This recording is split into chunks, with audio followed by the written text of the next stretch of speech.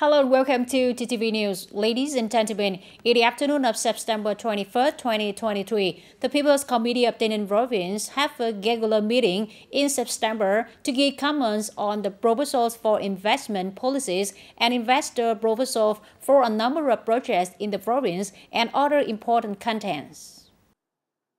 The People's Committee of TayNinhTV Province has commented and agreed with the submission of the Department of Planning and Investment of TayNinhTV on approving investment policies and approving investors to implement the projects in the field of agriculture in the province, approving the adjustment of investment policies for TayNinhTV Quarter Commercial House project in Go Town, Go District, for the submission of the Department of Natural Resources and Environment of TayNinhTV on approval of the action plan for the right to use more than 239,000 square meters of land to implement the project of producing crops and varieties applying high technology, not animal husbandry in Phước Ninh Commune, Go District. After listening to the leaders of the departments and members of the Provincial People's Committee, the Provincial People's Committee proposed to leave it for consideration and clarification of some related issues. The Provincial People's Committee also commented on a proposal of formulate a resolution and amend and supplement a number of articles of Resolution number 21, dated December 6, 2019, of the Provincial People's Council, stipulating the level of expenditure for the training and fostering of officials and civil servants in TayNinhTV Province, proposing to develop a resolution to replace Resolution number 12, dated July 13, 2018, of the Provincial People's Council, stipulating the decentralization of decision-making competence in the management and use of public assets in the province. Providing comments on the submission of TayNinhTV policy to the proposals to amend and supplement the contents of the draft resolution, stipulating the level of support for the civil defense forces in TayNinhTV Province. Also at the regular meeting in September 9, after collecting opinions of the departments and sectors submitted by the Provincial People's Committee, agree with the contents of the Departments of Planning and Investment for approving the investment policies and the investor to implement the chicken farm projects under the model of the closed cow farm in Tân Lâm Hamlet, Tân Hà Commune, Tân Châu districts. The Provincial People's Committee approved the investment policy and at the same time approved the investor as a Southeast High-Tech Agriculture Company Limited. The chicken farm project under the model of a closed corn farm invested by the Southeast High-Tech Agriculture Company Limited has a capacity of 350,000 heads per liter, 5 liters per year, providing broilers. The land area used for construction of the project is over 67,000 square meters in Tân Lâm Hamlet, Tân Hà Commune, Tân Châu district. Investment capital is 60 billion Vietnam dong. Construction is expected to start by March 2024. Southeast High-Tech Agriculture Company Limited has a memorandum of understanding with the HES Limited Liability Company on the implementation of chain linkage. The unit signed a cooperation agreement and a memorandum of understanding with the People's Committee of TayNinhTV Province at the forum to connect investment enterprises and develop high-tech agricultural ecosystem in TayNinhTV Province in 2023. The investment in chicken farming projects under the model of closed corn farms is in accordance with the land use planning and development orientation of high-tech agriculture of the province. As being approved by the Provincial People's Committee, the investors shall coordinate with provincial departments and sectors to fully implement the procedures in accordance with regulations. In order to update new knowledge, scientific and technical achievements in patient treatment and care, on September 21st, TayNinhTV General Hospital organized the 22nd Annual Scientific and Technical Conference in 2023. Attending the conference, there were Mr. Trương Văn Hùng, Director of the Department of Health and leading medical expert from Central Hospital and Medical Units in the province, leading the health sector through the ages, especially the leaders and doctors from the Cambodia-China Friendship Hospital in Tabung Khmer Province, Kingdom of Cambodia. The conference gathered many reporters from Rai Hospital, People's Hospital, Double One Fry, University Hospital of Medicine and Pharmacy, Ho Chi Minh City, Cần Thơ University of Medicine and Pharmacy and Hospital in the province, with scientific reports with diverse topics, new updates with orientation and hierarchical applications such as statutory for using anti-platelet aggregation for HCS patients from initiation to maintenance, benign prostate proliferation treatment, up-to-date treatment of sepsis and septic shock, etc. After each report, the speakers received many questions and heated discussions. In addition, the conference also introduced new technology, medical products, medical equipment and supplies, pharmaceuticals, healthcare products for medical examination and treatment for patients at hospital. On September 21st, the Military Command Board of the Vietnam Fatherland Front Committee, the head unit of the cluster, coordinated with the Military Command of agencies and units of Emulation Cluster No. 5 to organize extra activities of culture as physical training and sports. In the opening speech, Ms. Đặng Minh Lũy, Permanent Vice Dragoman, Commander of Military Command of the Vietnam Fatherland Front Committee, hoped that at this contest, each collective and individual participated with the spirit of strength learning, at least upheld the spirit of cordial solidarity so that the strength program took place in an enthusiastic and excited atmosphere, leaving many beautiful impressions in the hearts of each team and participants. The program was exciting with repasts, badminton competition, karaoke contest, and cooking contest. Through activities, it is an opportunity to exchange experiences between agencies and units in the cluster, creating solidarity, attachment, improving the spiritual life and health of cadres and self-defense soldiers, determined to successfully perform the tasks of defense and security work, in particular and professional tasks of agencies and units in 2023.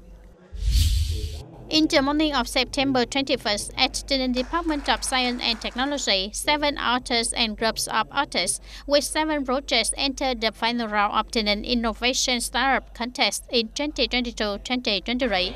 Representing 7 authors, the author group presented the specific content of their projects to the jury within 10 minutes, then answered the jury's questions to clarify more about the project.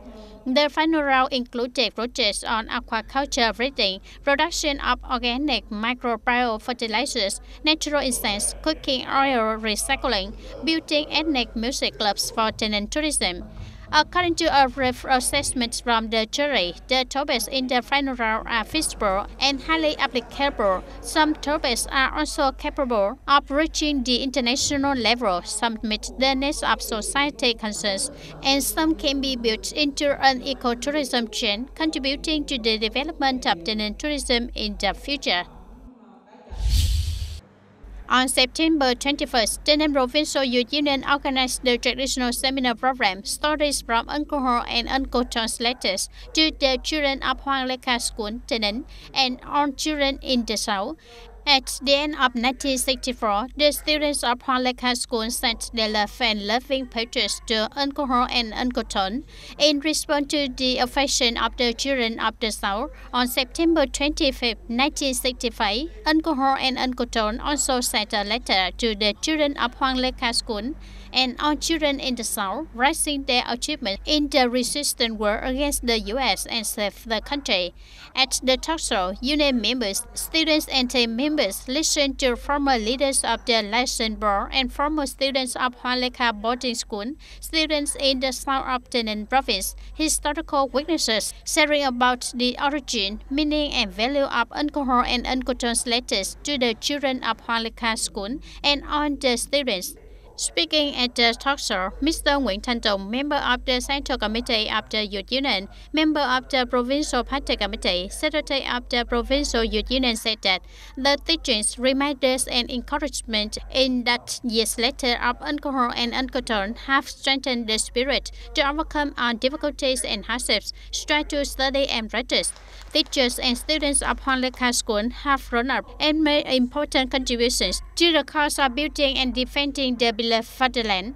It ignites today's young generation about the will, energy and spirit of patriotism and love for the homeland in its story.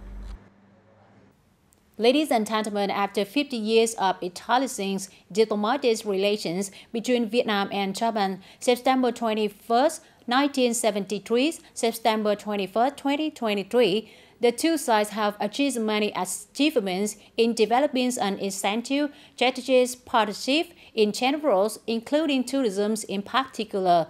After a difficult period due to the pandemic, the tourism industry of the two countries is currently accelerating the recovery speed and achieving many positive results to continue to develop to attract two-way visitors. According to the records at some tourist destinations in Hanoi, the number of Japanese visitors is on the path of good recovery.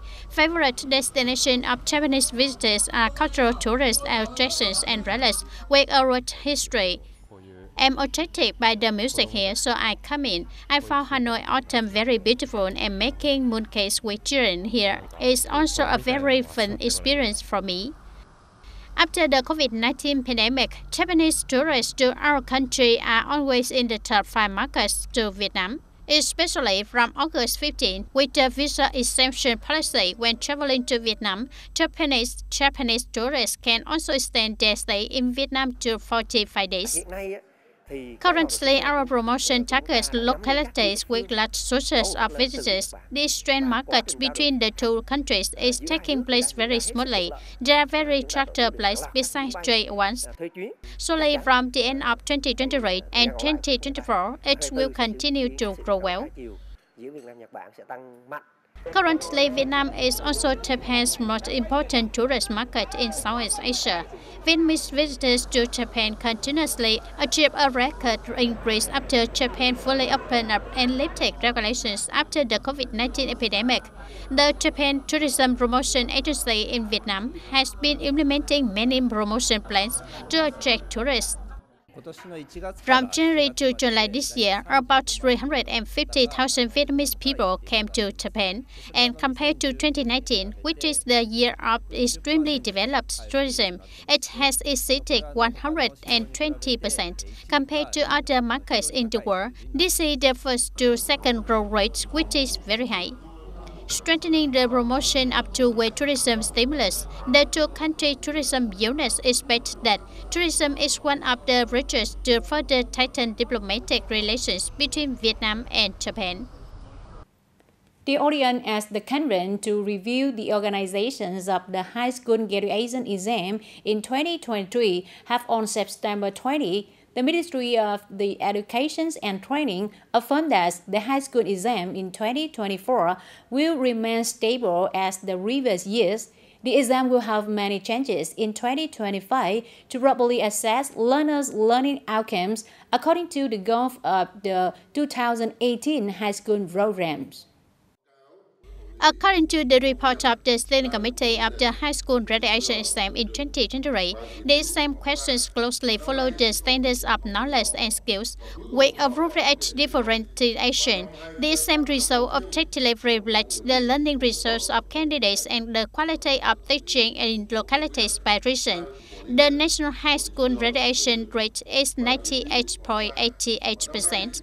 It shows that the exam is stable and gradually improvements have been made for the better. However, there are also inadequacies such as in the process of examination, some candidates deliberately violate the exam regulations. Some teachers have not followed the correct and sufficient procedures when examining.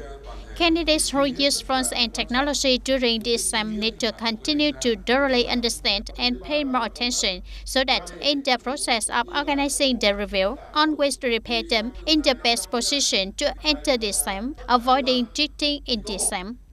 About the high school graduation exam in 2024, it is the final exam according to their own general education program, so the Ministry of Education and Training agreed to keep the contents of the exam stable, not causing disturbance for candidates. Along with that, the Ministry will also focus on researching and preparing base for the renewal of the high school graduation exam from 2025. Currently, the exam plan from 2025 is expected to include 11 subjects, including elective subjects.